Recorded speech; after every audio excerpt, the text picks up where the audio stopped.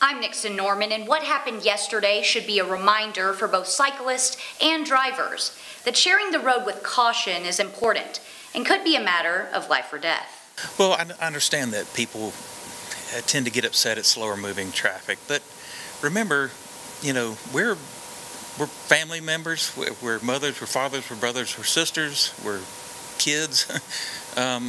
We have every right to be there. We're not trying to ruin your day.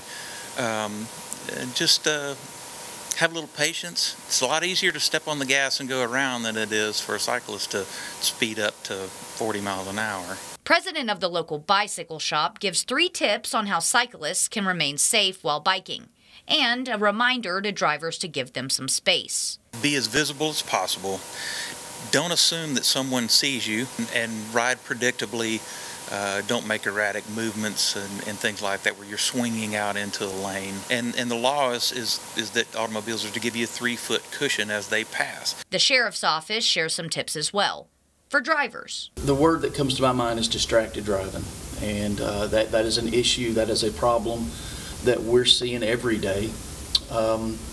People being distracted while they're driving, whether it be their phones, whether it be kids in the car, or your radio, doing everything you shouldn't be doing when you should be paying attention to the rules of the highway. We ask them just the same as we ask the bicyclists to make sure that you understand your surroundings, make sure that you know the times, the busy times to be on the roadway. Sharing the road takes some compromise on both ends, but sharing the road safely benefits everyone.